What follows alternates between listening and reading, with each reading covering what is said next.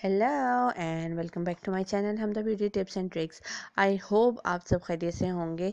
आज जिस प्रोडक्ट के बारे में रिव्यू लेकर आई हूँ वो है आंवला, जिसको हम इंग्लिश में गूसबेरीज भी कहते हैं। और ये स्किन को वाइट करने के लिए और मॉइस्चराइज करने के लिए बहुत ज़्यादा जो है इम्पॉर्टेंट रोल प्ले करती है। और उसके अलावा ये है कि इसको आपको डेली यूज़ करना चाहिए। ये इस्तेमाल अगर आप करेंगे, जो कि आंवला एक तो हेयर्स के लिए पहले से बहुत ज़्यादा मशहूर है, पर ये कि अगर आप इसको इस्तेमाल करेंगे तो ये रिमूव करेगी आपके फ्रेकल्स को और हाइपर पिगमेंटेशन को। और आंवला जो है वो आपको पता है कि पुराने वक्तों से जो है वो हेयर ग्रोथ के लिए ये बहुत जानी माना जाता है। तो इसके बहुत ज़्यादा बेनिफिशियल है, ये आपकी स्किन के लिए बहुत ज़्यादा बेनिफिशियल है। और अगर आप जहाँ तक इसके कलर की बात करें तो इसका कलर ग्रीन कलर का होता है। और ये दरख्तों पर भी होता है और आपको पंसार से आराम से मिल जाएगा। ग्रीन कलर का होता है और बहुत ये कि पहले बहुत खट्टा होता है। ये rich source of vitamin C है। और ये है कि आप अगर इसको इस्तेमाल करते हैं तो इससे आपकी जो है वो हेल्थ पे बहुत अच्छा असर पड़ता है। सो आपको ये अगर स्किन वाइटनिंग के लिए यूज़ करना है तो आपको डेली यूज़ करना है। ऑलमोस्ट 30 ml जो है इसका जूस बना के, इसको कट करके आप इसको ब्लेंडर में डाल करके इसको आप जूस बना सकते हैं, ब्लेंड कर सकते हैं। और आप एज अ जूस जो है इसको डेली आपको कंज्यूम करना चाहिए। आपकी स्किन वाइटनिंग के लिए बहुत ज़्यादा जो है वो हेल्पफुल है।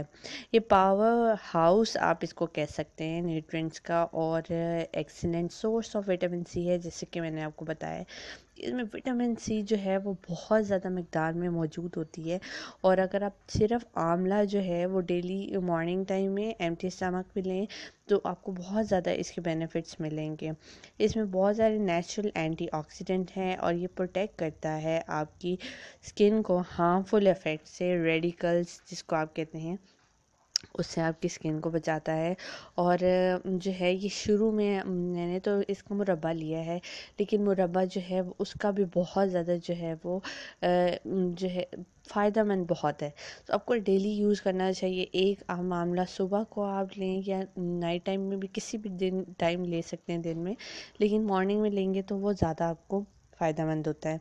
उसके अलावा ये है कि आप जहाँ तक इसके खाने की बात करें तो आप एक रोज़ लें और आपका क्या होगा कि विटामिन सी की कमी पूरी होगी, आपका फेयर कंप्लेक्शन होगा, एंटी एजिंग होगी। एंटी एजिंग का मतलब आप जानते ही हैं, जिनकी एजिंग प्रोसेस होना शुरू हो जाता है वो ख़त्म होगा और एंटी एजिंग होगी। आपकी स्किन टाइट फील करेगी और ओल्ड आपको नहीं होने देगी।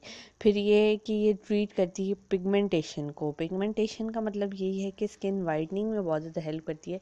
स्किन पिगमेंटेशन आपको उसी टाइम होती है जब आप डिफरेंट तरह की क्रीम्स लगाते हैं और फिर आप धूप में जाते हैं और वो धूप से जो है आपकी स्किन ख़राब होने लग जाती है।